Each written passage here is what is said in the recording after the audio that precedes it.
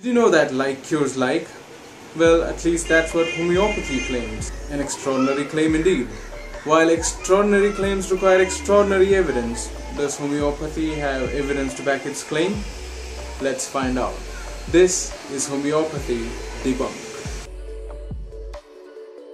Homeopathy is a system of alternative medicine created in 1796 by Samuel Hahnemann, based on his doctrine of like cures like, a claim that a substance that causes symptoms of a disease in healthy people would cure similar symptoms in sick people. In the late 18th and 19th centuries, mainstream medicine used methods like bloodletting and purging. These treatments often worsened situations and symptoms and sometimes proved fatal.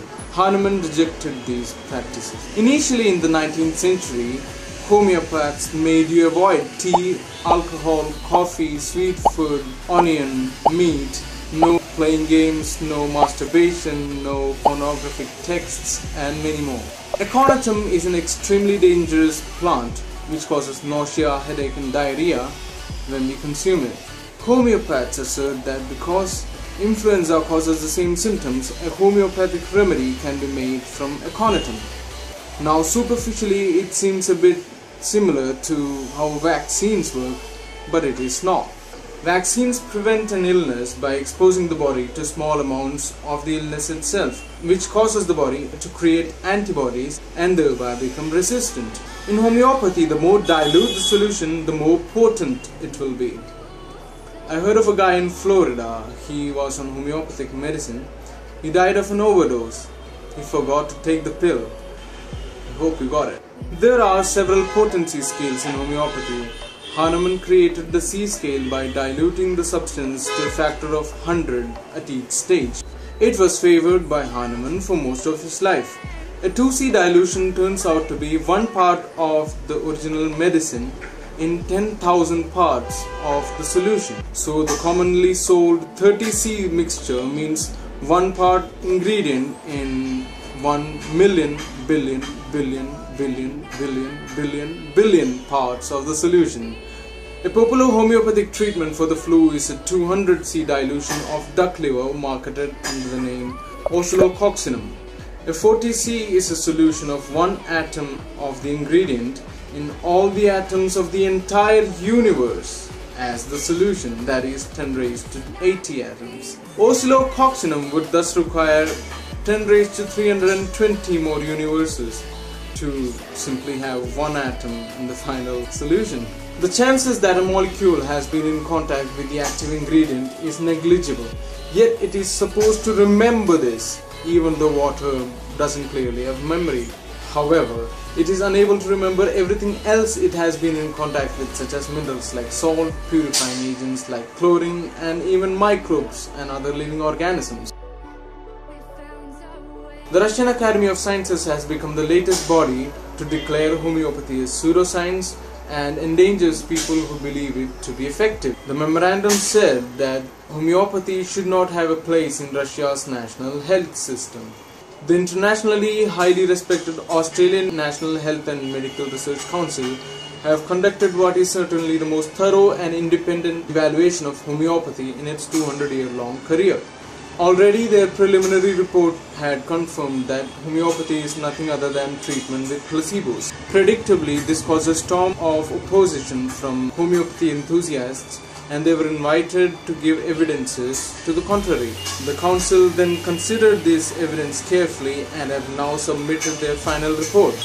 An extremely rigorous meta-analysis of 1,800 studies found that they came to the same conclusion as before. It pointed out that people who choose homeopathy may put their health at risk if they reject or delay treatments for which there is good evidence for safety and effectiveness. Other health organizations that have denounced and rejected homeopathy include the World Health Organization, the United Kingdom's House of Commons, the European Academy's Science Advisory Council, the Swiss Federal Health Office, American Medical Association, and many more. The reason why homeopathy is popular is the placebo effect, in which a fake treatment, an inactive substance like sugar, distilled water, or saline solution can sometimes improve a patient's health just because the patient thinks and expects that it will be helpful.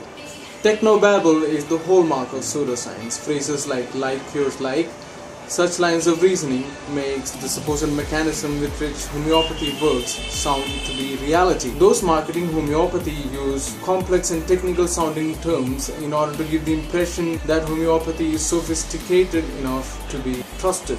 Still, another factor is that homeopathic substances are sold in pharmacies next to the evidence-based over-the-counter medications. All of these things together afford homeopathy an air of legitimacy. Modern medicine is efficient. It saves millions of lives each year. But it's also a strictly organized system. Tight budgets force doctors and nurses to deal with a lot of patients. Consultations need to be time efficient, diagnosis made quickly, treatments fast, which can leave patients feel left behind, scared and invisible. On the other hand, homeopaths generally begin with detailed examinations of their patients' histories, including their emotional, physical and mental state, their life circumstances and any physical or emotional illnesses. Homeopathic practice has been criticized as unethical because it discourages the use of effective treatment, with the World Health Organization warning against using it as a treatment to try to treat severe diseases such as HIV, TB, malaria and even influenza. Patients who choose homeopathy rather than evidence-based medicine risk missing timely diagnosis and effective treatment of serious diseases like cancer. The Indian government recognizes homeopathy as one of its national systems of medicine. It has established Ayush, which includes a system for homeopathy under the Ministry of Health and Family Welfare. Always remember, correlation does not imply causation. One day I ate an apple and the next day my fever went away. So the apple made the fever go away. No, this is not how association and causation are established in science. It would have happened anyway with the help of my immune system. For those of us who reside in the material world where laws of physics hold relevance, a homeopathic remedy is nothing more than water or a sugar pill. If a homeopathic solution doesn't contain true ingredients, then how can it have a physical impact on our body? Homeopathy is a faith-based practice and as such, largely impervious to rational argumentation. Personal anecdotes are the most unreliable form of evidence in all of science and are hence rejected. Upon closer examination of the culture surrounding much of alternative medicine, it is apparent that people are encouraged, just as in religious circles, to cite personal experiences as evidence for the treatments of their choice. Homeopaths often ignore meta-analysis in favor of cherry-picked positive results, such as by promoting a particular observational study as if it were more informative than randomized controlled trials. Homeopathy is a pseudoscience, a quackery, a belief that is incorrectly presented as scientific. Homeopathic preparations are not effective for treating any condition. Homeopathy is a billion-dollar industry with extreme profit margin. This bizarre remedy has become embedded in our National Health Service. Now I want to find out why we are paying tax to fund other people's gullibility. I think something should be done about that, and it all lies in education. Largely, it's the media who are to be blamed for this. They shamelessly promote all kinds of pseudoscience of this sort because it promotes their sponsors. It's the bottom line, the dollar line. That's what they're looking at. We really must do something about this. What do you guys think? Please tell me in the comments below. Thank you for watching this video. Please like and share. If you did like it, don't forget to subscribe to my channel. Until next time, sayonara.